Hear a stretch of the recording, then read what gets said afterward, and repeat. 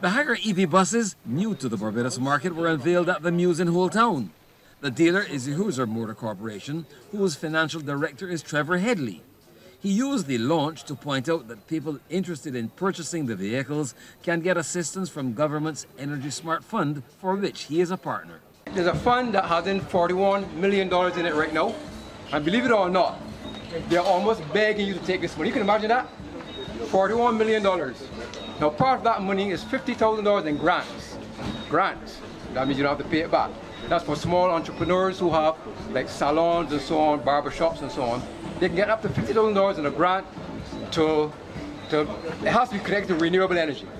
Now the other part of the loan, the fund, is a loan through the Enterprise Growth Fund, up to $2 million at 3.75% interest.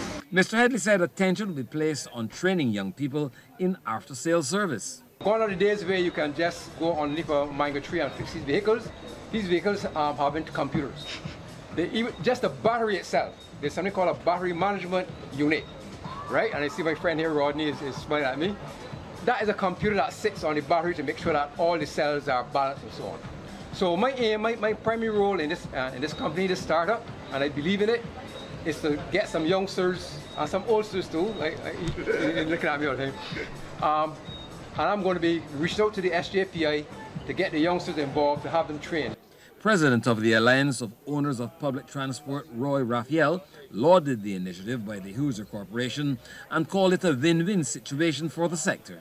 We are really happy today to be part of the launch. I'm looking forward for us to capitalize on it. As you were told, that funding is available through the Enterprise Growth Fund. Government have made available over $3 million in the sector to get rolling. The Prime Minister is very much interested, and she wants to start the leading off as related to renewable energy. And the association, as I said, is prepared to start the ball rolling. We are going to start with 15 vehicles very, very shortly. Over 800 public service vehicles are on Barbados's roads, and officials say the transition from fossil fuels to electric vehicles is imminent. Trevor Thorpe for the Business Report.